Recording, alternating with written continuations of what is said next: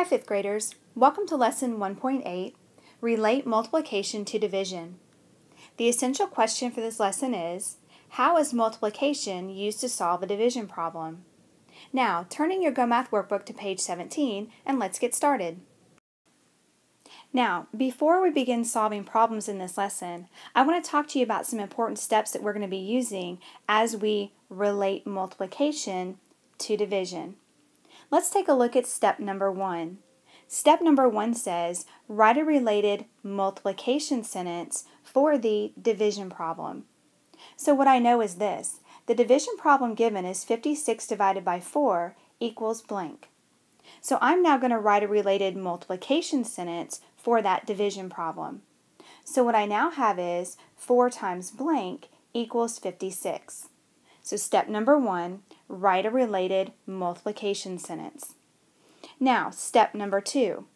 Step 2 says, use the distributive property to break apart the product into lesser numbers that are multiples of the divisor in the division problem. So what I know is this. My product is 56. So I'm going to break apart that product into lesser numbers. So what I've done is this. I've taken 56 and I'm breaking it apart into lesser numbers. And the numbers that we've chosen are 40 and 16. And what I know about 40 and 16 is when I add those two numbers together, they give me 56. Now, what I also know about 40 and 16 is this. They are multiples of the divisor in the division problem. I know that 4 times 10 would give me 40, and I know that 4 times 4 is going to give me 16. So once again, they're multiples of the divisor in the division problem. Now, a good hint is to use a multiple of 10 for one of the multiples, and we did that with 4 times 10. Now, I have 4 times 10 plus 4 equals 56. Step 3 says, to find the unknown factor, find the sum of the numbers inside the parentheses. So they're talking about the sum of the numbers inside the parentheses, which is 10 plus 4. Well, I know that when I add 10 plus 4, that's going to give me 14. So I now am finding the sum of the numbers inside the parentheses.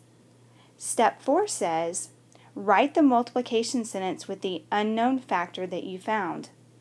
So I'm going to write the multiplication sentence as 4 times the 14, which is the number that we found, and that equals 56.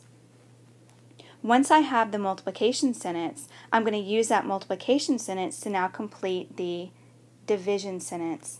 So if I know that 4 times 14 equals 56, I know that 56 divided by 4 equals 14. So the answer to my division problem is 56 divided by 4 equals the 14. Now, let's put those steps into practice. For question 2, the directions say to use multiplication and the distributive property to find the quotient. Now remember, a quotient is simply the answer to a division problem. For question 2, they give us 96 divided by 6. Now, my first step is to write a related multiplication sentence.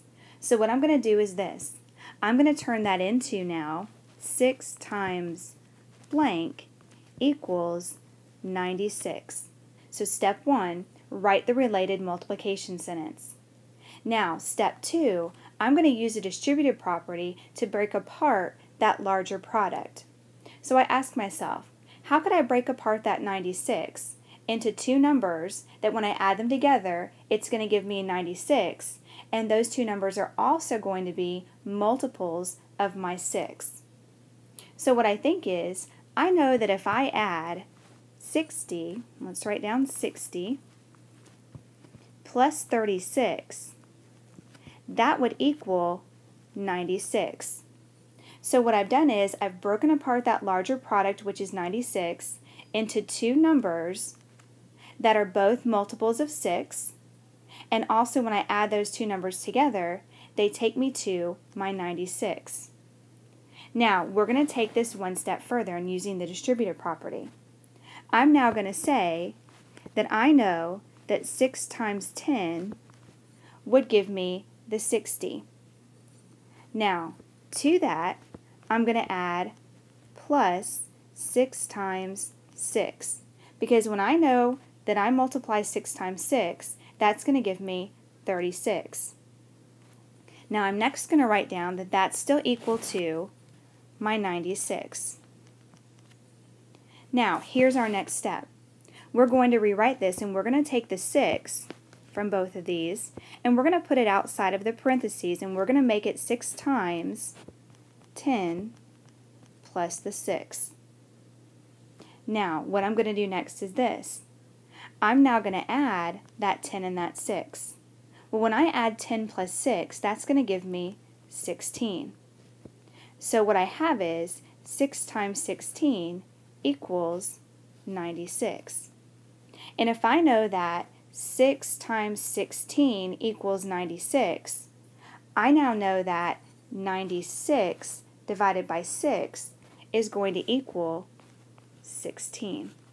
And I now have the quotient to my division problem, and I've used both multiplication and the distributive property. Now, let's take a look at question number 6. Once again, our job is to use multiplication and the distributive property to find the quotient. Well, for question 6, they give us 104 divided by 4. Now, my first step once again is I need to write a related multiplication sentence. So if they give me 104 divided by 4, I'm going to turn that into 4 times blank equals 104. Now, my next step is I need to use the distributive property to break apart that larger product into lesser numbers that are easier for me to work with. Now, I have to remember that those lesser numbers must be multiples of 4. So what I'm going to do is I'm going to break apart that 104 into the number 100 plus 4. Because I know that if I add 100 plus 4, that's going to equal 104. And what I also know is both 100 and 4 are multiples of my 4. Now, here's my next step. I'm going to break that down even further. I'm going to first of all focus on my 100, and I'm going to rewrite that as 4 times 25. Because I know that if I multiply 4 times 25, that's going to give me 100. Now, to that, I'm going to add 4 times 1. Because I know that if I multiply 4 times 1, that's going to give me 4. And what I know is that's still going to be equal to my 104. Now, I'm going to focus on the 4's inside the parentheses. And I'm now going to rewrite that with 4 on the outside. So I'm going to say 4 times, and then in parentheses, I'm going to place the 25 plus the 1. And once again, I know that that's still going to be equal to 104. Now my next step is I have to find the sum of the numbers inside the parentheses. So I know that when I add 25 plus 1, that's going to give me 26. So I now have 4 times 26 equals 104. Well, if I know that 4 times 26 equals 104, I also know that 100 divided by 4 is going to equal 26. And I have now used the multiplication and the distributive property to find the quotient of this problem. Now, let's take a look at question number 8. Once again, our job is to use multiplication and the distributive property to find the quotient. And for question 8, they give us 102 divided by 6. So I know that my first step needs to be to write a related multiplication sentence to 102 divided by 6. So what I'm going to do is I'm going to rewrite that as 6 times blank equals 102. Now my next step is I'm going to use the distributive property to break apart that larger product into numbers that are smaller and easier to work with, but remember, they also have to be multiples of my 6. So when I think about 102, I think about breaking that apart into a 60 plus of 42. Because what I know is when I add 60 plus 42, it's going to give me 102. And what I also know is both 60 and 42 are multiples of 6. Now, we're going to take this a step further. And I'm going to first of all focus on my 60, and I'm now going to break that apart into 6 times 10. Now I'm going to focus on my 42, and I'm going to break that apart into 6 times 7. Because I know that 6 times 10 is 60, and I know that 6 times 7 is going to give me 42. And what I also know is that's still going to be equal to my 102. Now, I'm going to take my 6 out of the parentheses, and I'm now going to rewrite that as 6 times, in parentheses, 10 plus the 7. And that's still going to be equal to my 102. Now my next step is I've got to find that unknown sum inside the parentheses. So what I'm going to do next is I'm going to add my 10 plus my 7, and I know that 10 plus 7 is going to give me 17. So I now have 6 times 17 equals 102. And what I know is if 6 times 17 equals 102, I know that 102 divided by 6 is going to equal my 17. So I have now used multiplication and the distributive property to find the quotient. Now, let's take a look at question number 10. It's one of our real-world problem-solving questions, and it says, Ken is making gift bags for a party. He has 64 colored pens and wants to put the same number in each bag. How many bags will Ken make if he puts 4 pens in each bag? So what I know is this. I know that he has 64 colored pens. And I also know that he wants to put 4 of those pens in each bag. So the question is, how many bags will Ken make? So what I'm going to do is, I know that I'm going to take my 64 pens, and if I'm going to put 4 in each bag, I'm dividing 64 by 4 to find how many bags he can make. Now, I'm going to once again I'm going to relate my multiplication to division in order to solve this problem. So my first step is going to be this.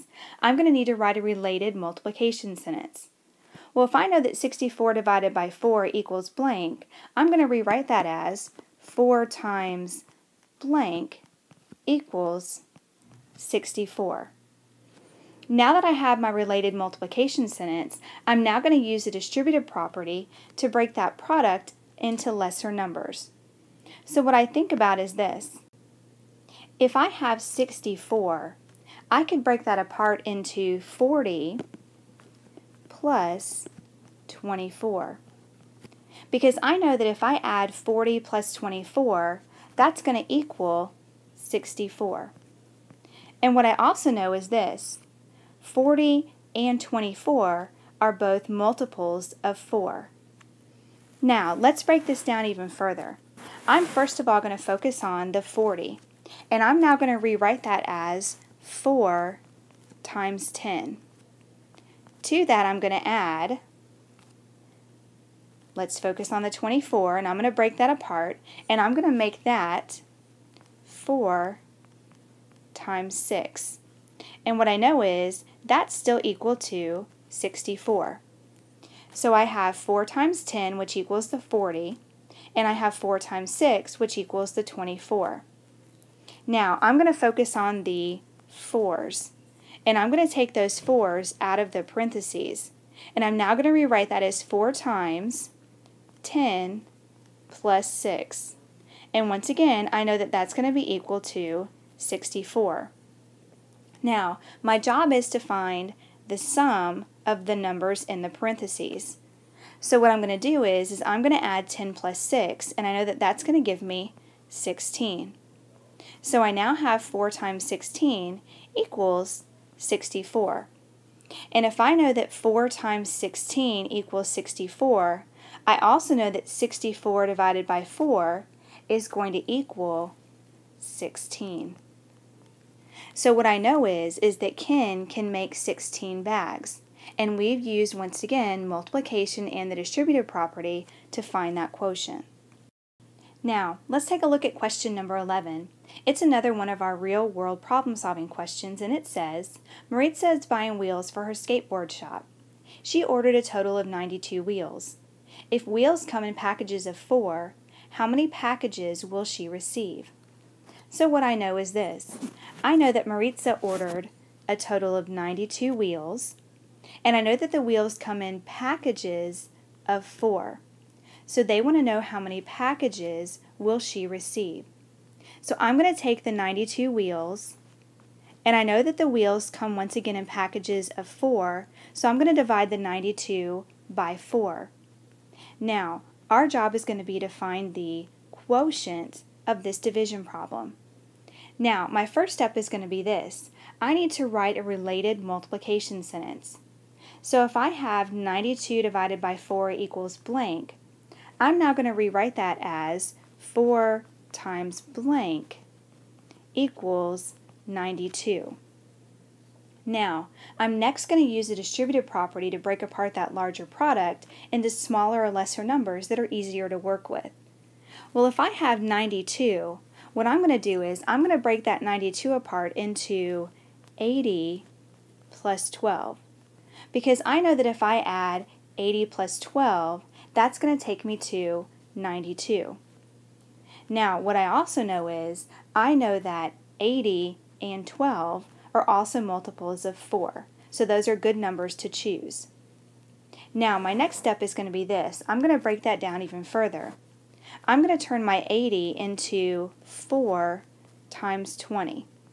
Because I know that if I multiply 4 times 20, it's going to give me 80. Now, my next step is I'm going to focus on the 12. And I'm going to break that apart into 4 times 3. Because I know that if I multiply 4 times 3, that's going to give me 12. And once again, I know that that's going to be equal to my 92. Now I'm going to focus on those 4's. And I'm going to take those 4's outside of the parentheses, and I'm going to rewrite that as 4 times, now in parentheses, 20 plus 3. Because if I have 20 plus 3, that represents my 20 here and my 3 here. Now once again, I know that that's going to be equal to 92. Now my next step is I have to find the sum of the numbers inside the parentheses. So I'm going to add my 20 plus my 3. Well, I know that if I add 20 plus 3, that's going to give me 23. So I know that 4 times 23 is going to equal 92. And if I know that 4 times 23 equals 92, I also know that 92 divided by 4 would equal my 23. So I'm going to write my 23 down, and that's going to be the quotient to my division problem. So she'll receive 23 packages. Now, let's take a look at your homework questions for tonight. I would like you guys to complete question number 1 and question number 2, as well as numbers 3 through 6. These questions can be found on page 18 in your Go Math workbook. Don't forget, somewhere on your homework page I want you to let me know, do you feel like you're number 1 a novice, number 2 an apprentice, number 3 a practitioner, or number 4 an expert? Don't forget, once again, your homework questions for tonight will be to complete number 1 and number 2, as well as numbers 3 through 6, found in your Go Math workbook on page 18. I hope you have a great evening, and I look forward to seeing you in class tomorrow.